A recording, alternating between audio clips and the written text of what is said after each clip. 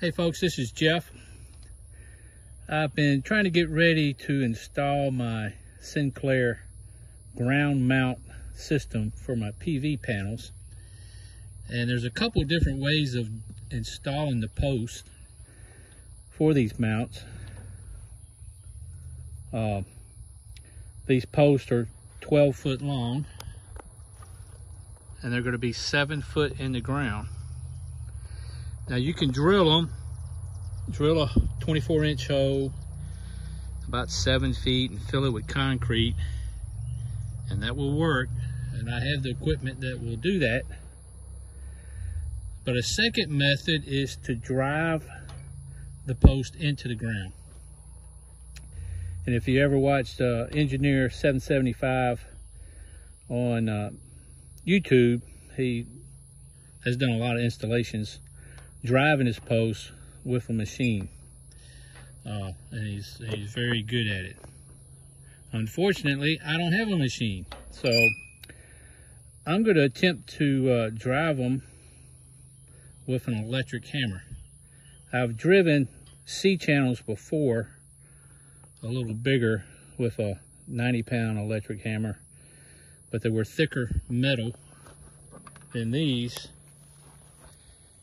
And I'm gonna have to be careful that when I drive it, I don't damage the top of this channel.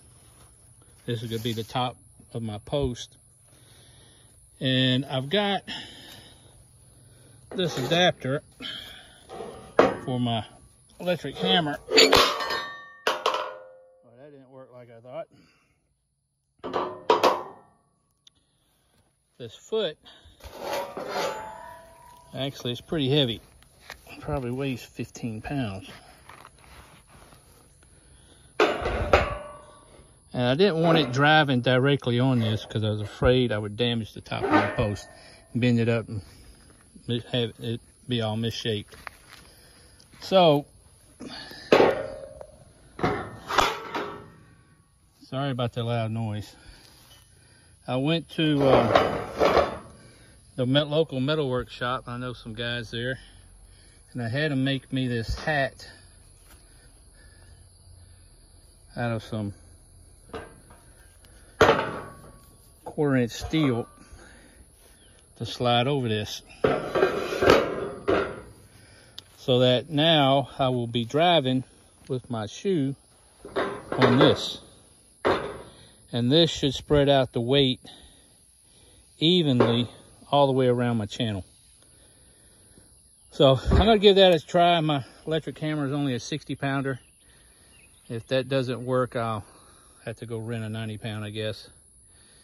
And if that doesn't work, well, I'll drill the hole, but that means buying concrete that I don't want to buy. At any rate, the rest of my array is off, stacked up in another part of the property.